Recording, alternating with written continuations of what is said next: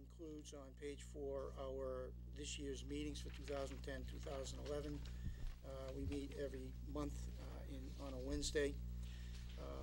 The membership for 2010-2011, the school staff position that was open is now filled. Stephanie Shakrella has come on to the council.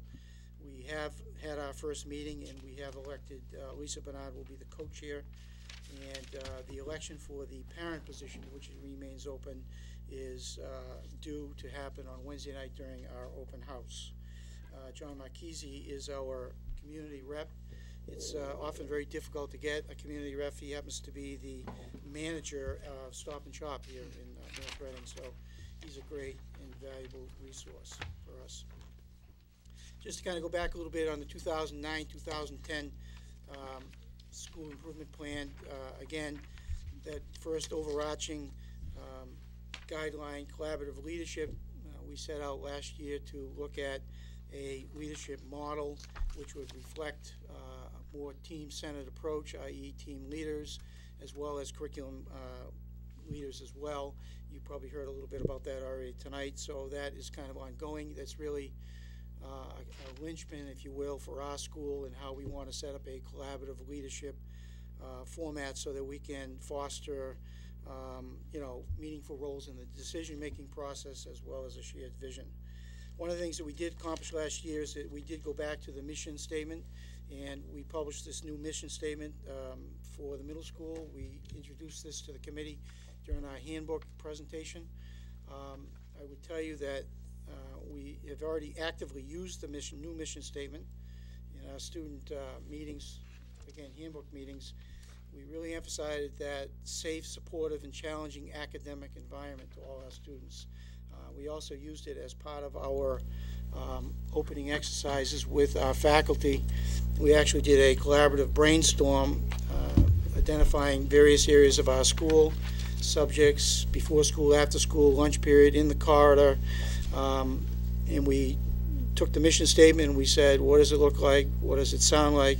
What are the best practices that we should see in any one of the areas of our school with regard to our mission statement? So we're very happy that our new mission statement has really become a vital part of our day-to-day conversations.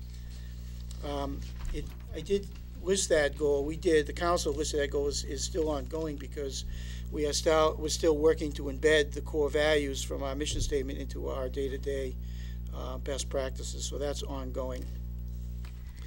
Under the other second category, curriculum instruction, of course, we all understand that middle level education can be academically excellent.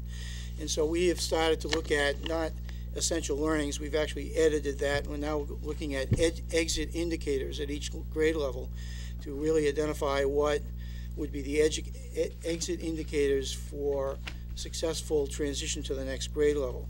And again, going back to that mission statement, we're looking at knowledge, skills, and attitudes, best practices.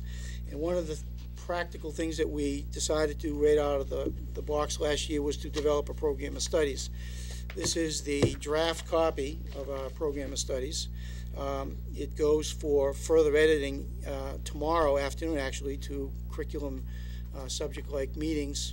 We're looking at all the course descriptions. We're looking at a definition for the team structure. We're looking at all our assessment practices, our best practices with regard to homework.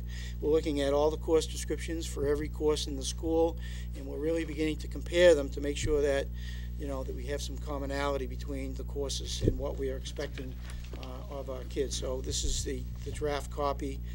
Again, started last year. We expect that by semester break this year, we should be ready to present a final copy to the committee for review.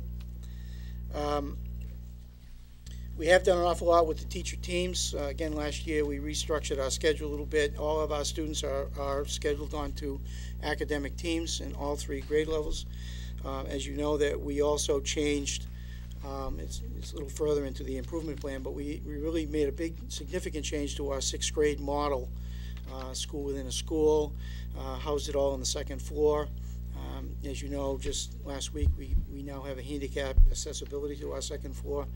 But this whole idea of academic teams with the student-teacher ratio being reduced. So this year in grade 6, last year in grade 6, and this year in grade 6 and in grade 7, the typical academic teacher has a student class load of only 85 students, the way we've structured this. So we're looking to team-centered, fewer number of students, more minutes in the day per subject area.